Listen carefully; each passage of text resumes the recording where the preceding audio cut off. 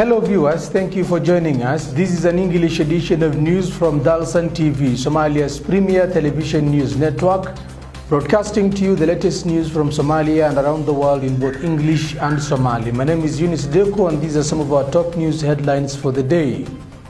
UNHCR Commissioner calls for rapid scale-up of assistance to drought victims in Somalia. Humanitarian agency warns of risk of outbreaks for newly arrived refugees in the Dadaab refugee camp. And James Wan tenure as UN Special Envoy to Somalia comes to an end.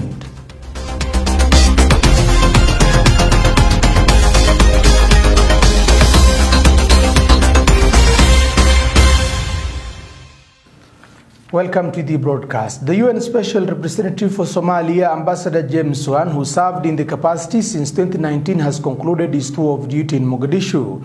Mr. Swan survived an attempt on his life at the office of Mogadishu boss, according to Al-Shabaab, and that led to the death of the Mayor and Governor of Banaadir, Abdurrahman Engineer Iriso, who died in the explosion.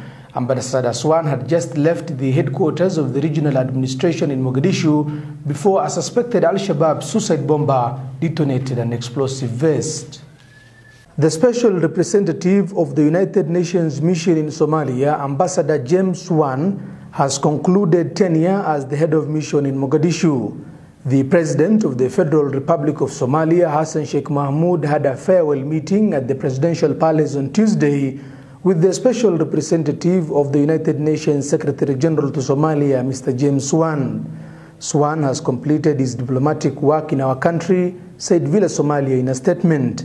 The President congratulated Ambassador Swan for the role he took part in supporting the government of Somalia, especially in the emergency drought as well as the war against Al-Shabaab. Appointed by the UN Secretary General Antonio Guterres on May 2019, Mr. Swan is the senior official of the UN team in Somalia.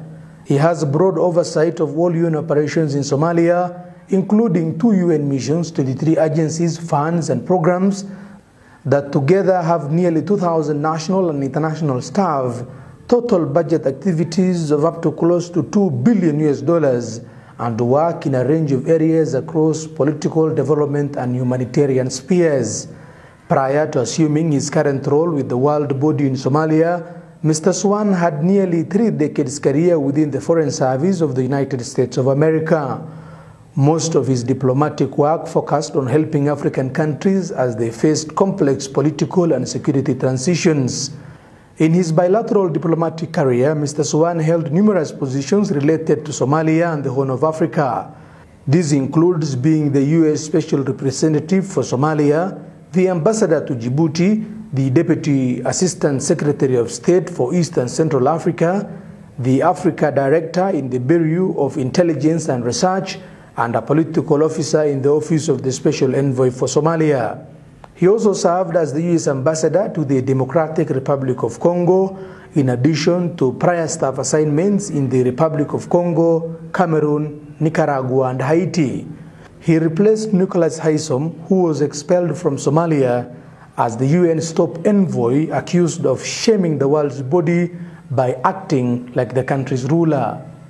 Meanwhile, the UN Refugee Agency has called for an increased assistance to help victims of drought in Somalia. The head of the agency, who is on visit to the country, said urgent supply of food and non-food items is required to help millions starving due to food shortages. The agency warns that more people displaced by the drought are settling at refugee camps in neighboring Kenya and Ethiopia.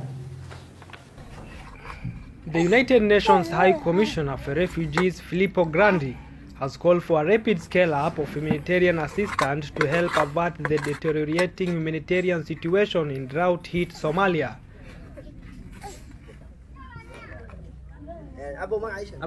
A catastrophic drought has pushed communities to the brink of famine. Over 4.3 million people are acutely food insecure across the country as the Horn of Africa region faces its worst drought in 40 years. Thousands of people have recently been forced to flee their homes in search of food and water for their families and livestock. The High Commissioner was in the country to assess and discuss the deepening drought emergency as the Horn of Africa region faces its worst drought in 4 decades. According to the UNHCR-led Protection and Return Monitoring Network, The number of people internally displaced by drought just this year is nearing 1 million, with another nearly 500,000 people displaced due to conflict and insecurity in Somalia. Cannot wait for resources. People that do not have a latrine or a clinic to send their children to cannot wait for resources. It is very urgent. It is needed now. Most of the internally displaced people live in difficult conditions in urban and peri-urban settings with very low chances of returning home. The High Commissioner stressed the need to urgently step up humanitarian assistance in the country. Appeal to all of us, the humanitarian community, to accelerate the step up that we have already started. This is now dramatically urgent. We need, with the resources of our donors, to be present, more present, to accompany the government and the local authorities who are quite overwhelmed by the emergency here. Earlier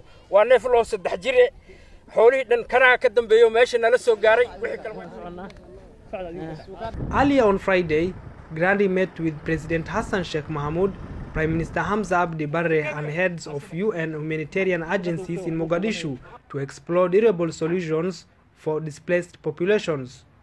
Grandi reiterated the crucial need to invest in livelihoods, resilience, infrastructure, development, climate adaptation, and durable solutions to ensure those affected can adapt and thrive in the future.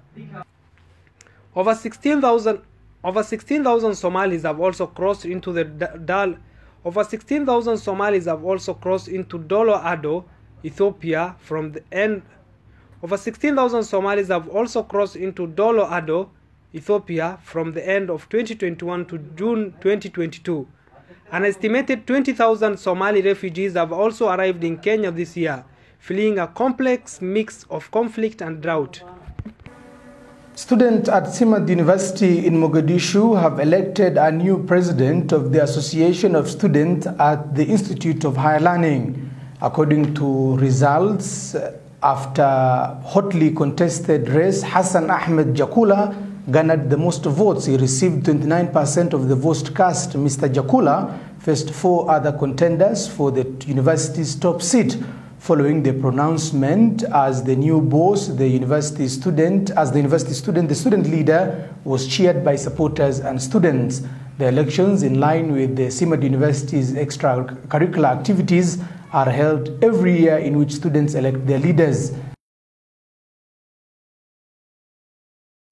Simad Students' Government serves as a platform that allows students to showcase their talents, develop their careers, and exercise their organization and leadership skills.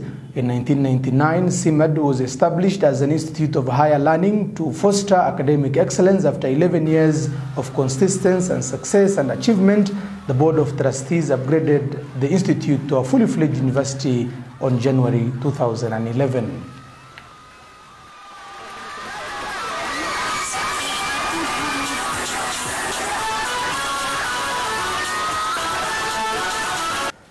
Efforts by Somali women in conflict prevention and peace building have been lauded by stakeholders as more Somali women take part in rebuilding the nation.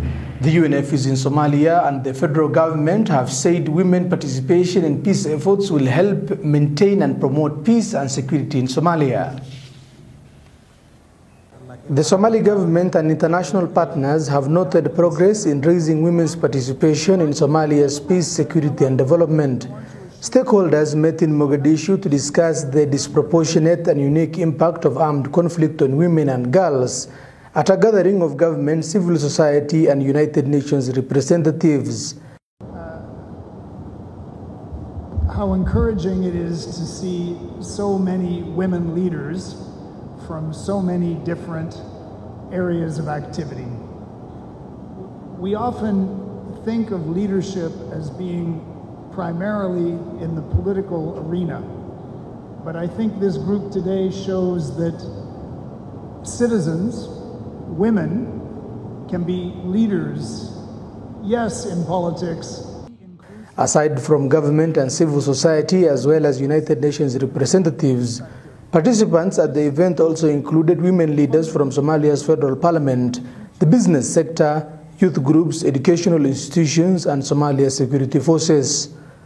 That education of girls in particular has multiple benefits for the overall health and well-being and effectiveness of the society.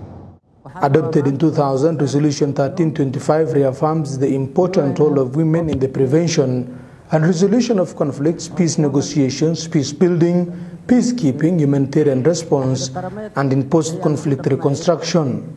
It also stresses the importance of equal participation and full involvement in all efforts for the maintenance and promotion of peace and security. The UN Special Representative for Somalia said a focus on the role that Somali women can and should play in their country's decision-making process in the political arena, particularly their representation and inclusion in all levels of government, as well as their key role in economic development, including their need to be able to access financing.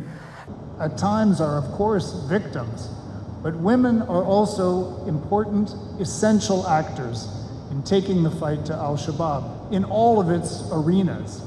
Of course, not just combat, but economics, in terms of countering Al-Shabaab ideology and its perversion of the Islamic religion.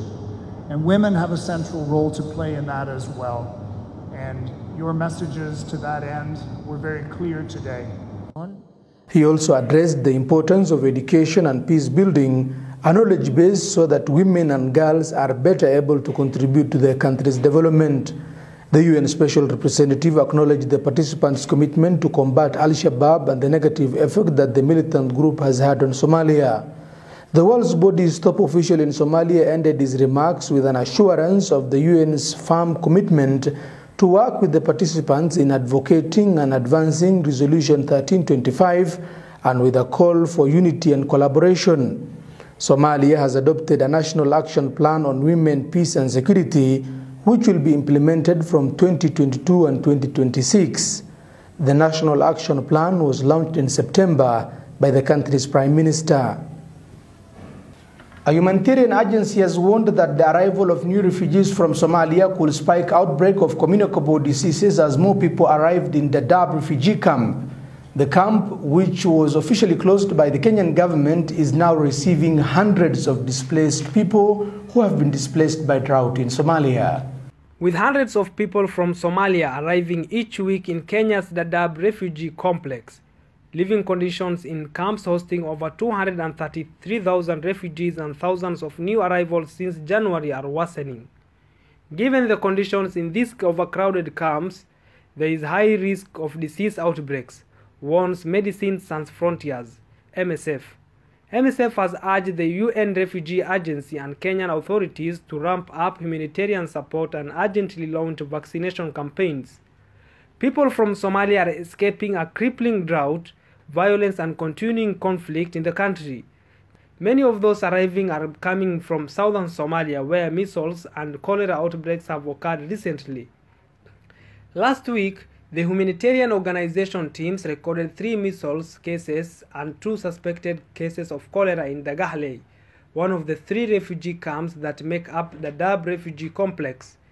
Previous measles vaccinations in the Dadaab camps will provide some protection to children, but the situation can still be life-threatening for new arrivals who are unlikely to have been vaccinated. Enhancing cholera prevention measures, including cholera vaccination, is even more critical as Kenya has reported ongoing outbreaks in 6 counties. The lack of reception systems to identify and welcome the new arrivals makes this task very difficult and further delays their access to humanitarian assistance. According to data collected by non-governmental organizations, the number of arrivals from Somalia to Dagahle alone has doubled from August to September, reaching over 800 people. This number is estimated to keep increasing steadily in the coming weeks and months. Many of the new arrivals say they need shelter, food, safe drinking and water latrines, as open defecation is now common. Refugees already living in Dagahle have been generously hosting many of newly arrived people, sharing their mega resources with them.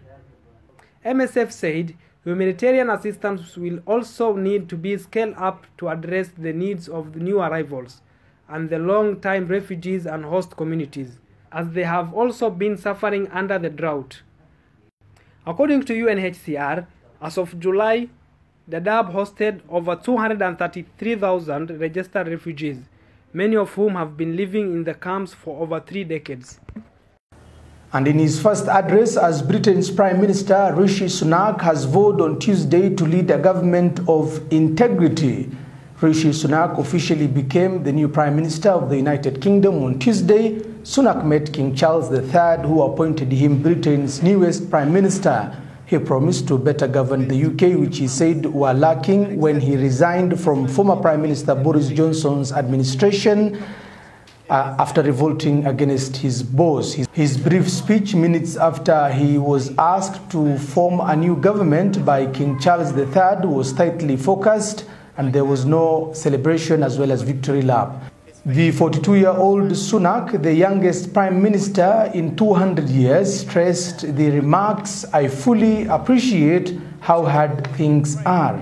Has destabilized energy markets and supply chains the world over.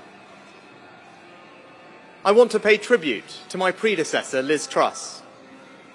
She was not wrong to want to improve growth in this country. It is a noble aim. Meanwhile, President Hassan Sheikh Mohamud has congratulated the new Prime Minister for becoming the leader of Conservative Party and the leader of the UK government. Somalia and UK enjoy strong bilateral ties built on cooperation and mutual respect, said Villa Somalia in a statement. We look forward to further strengthening our partnership in all areas of mutual interest, added the statement from Villa Somalia. Meanwhile, Brazilian police on Monday charged Roberto Jefferson, a former federal deputy and ally of President Bolsonaro, with 4 counts of attempt of murder and accused of using guns as well as grenades in Brazil. At least 2 officers were wounded in the incident. Jefferson had been under house arrest since the start of the year. He was ordered to return to prison after he made disregarding remarks online against a female member of the court. Bolsonaro sought to distance himself from his ally after the showdown. On social media, he said anyone who shoots at police is a bandit. And with that story, we come to the end of this broadcast, an English edition of news from Dalsan TV, Somalia's premier television news network, broadcasting to you the latest news from Somalia and around the world in both English and Somali. Keep it Dalsan TV for the latest news in both English and Somali, and our broadcast in Somali is coming subsequently. Bye-bye for now.